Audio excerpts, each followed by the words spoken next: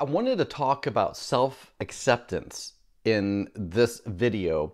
This was actually a question or a topic that one of my viewers asked for me to talk about. And I think it's a very good topic because so many of you don't really accept yourself. Am I right?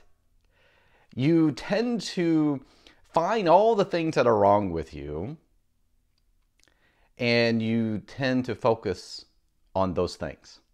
And then those negative thoughts. I've talked about the negative thought cycle or the inner critic, where you tend to focus, hyper-focus. Some of you are hyper-focusing on the aspects of your life that you don't like. And you focus on it so much that it gets you down, and you start to convince yourself that there is indeed something wrong with you. And so I wanted to talk about this topic, and I hope you'll stick to the end because I want to give you some really good steps, 3 steps to help with your self-acceptance of who you are. Now, I know there's a lot of talk about people who are self-inflating, narcissistic, hey, look at me, or I'm better than everybody else. But what it's not really getting talked about is the opposite end of that spectrum.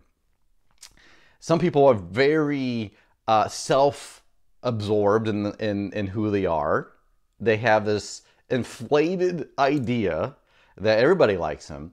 But then there's some people, a lot of people on the other side of that spectrum where it's nobody likes me. And I'm wondering if you're closer to that end of that self-inflating spectrum, if you will, and you start to think, or maybe you have thought, what's wrong with me? There is something wrong with me. I don't like who I am. I need to change something about me in order for someone to like me. Does that describe you? So I would love for you to just to make a comment in the comment section below. I would love to hear from you. What are some of your struggles with your self-acceptance? Okay, so now what I want to do, I want to give you some very practical things that you can do. 3 steps to help with your self-acceptance. So number one is important, and that is don't believe others. Don't look to someone else. Don't look to other people around you and think, well, they have it together. There's something about them. I want what they have. Okay, so when you start thinking that way, you're thinking that there is something wrong with you, and if you just had that, whatever that is in the other person, your life would be better.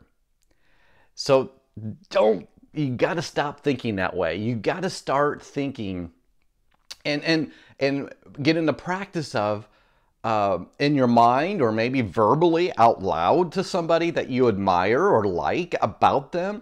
You can say, hey, I really like this about you. Or you can think it, wow, my friend, that he has so many other friends. That's good for him. So you're looking at the qualities in that other person or people, and you're spinning it. Well, spinning is probably a negative term, but you're turning it around, reframing. That's what I wanted to say. Reframing your mind of, I wish I had what they had, to, you know what? It's great that they have that. So it's a positive reframing rather than a negative. So number 1, stop looking at other people and wanting them or what they have to be in your life. Because you're different. You're completely different. Your situation is different. And that's okay. Number two, this is something that's very practical. If you struggle with your self-acceptance, I want you to do this every day. So what I want you to do is to remind yourself that you matter. So get a Post-it note. Get a Post-it note and say, I matter. I matter. Put this on your bathroom mirror. Write it on your screensaver. Everywhere you go, you've got to remind yourself that you matter. You do. You matter. Don't forget that. It's when you forget that you matter is when you start thinking, I don't matter. And that's wrong, faulty thinking. So number 2, I want you to start reminding yourself that you matter just as you are. Your faults and all. And by the way, we all have faults. We all have negative things about ourselves. You know what? That's what makes us human. So whether it's what you look like or what you do or where you live or whatever thing that you don't like about yourself, it's about being human. And you're a human being. So you have to figure out, okay, how do I accept myself for that? There are things about me that I cannot change.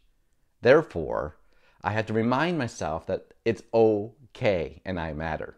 And then number three,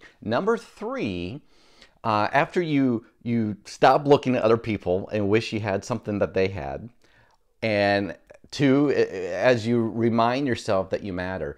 And now 3 is, what are things in your life that you can change? We all need to grow. And as you get older and life becomes different, we tend to evolve in a lot of ways. And so there are things that you want to improve. Great. Is it your weight? Maybe you're overweight. Well, what can you do about that? Is that something that you can do? Are you, do you want to learn a new language? Is that something that you can do? So you have to maybe sit down and write a list, maybe the top 3 things about your life that you can change, that's possible to change that you don't like. Write down 1, 2, and 3, and then start doing it. So let's say it is, maybe you are overweight, and that is something that you feel like you can change. What about that? Okay, so maybe you need to start daily exercising. Maybe you need to go exercise every single day. Maybe you need to look at what you eat and how much you eat. So figure out what are the top 3 things in your life that you can change and work on it. Now, again, going right back to step 1, don't look at other people's success. And therefore look at you, compare their success to you, and then you're going to think, oh, I can't do that. I can't get a 6-pack of abs, or I can't do that many push-ups. So stop looking at other people and look at very specifically things that you can accomplish, things that are within your power to work on. So it kind of goes both ways. You have to accept who you are, but then there's also things that you may not want to accept, like your health. Figure out what you can change and do it. So that's my help for you. I hope this is an encouragement. I want you to start thinking better about yourself, more positive.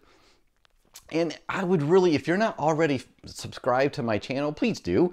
I'm really trying to build my channel, and I need to get some more subscribers. So it's a shameless plug, but that's true.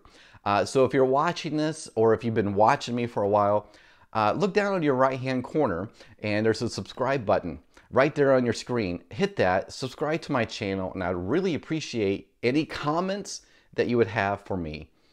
Appreciate it. Thank you. Have a great day, and take care of yourself. Bye-bye.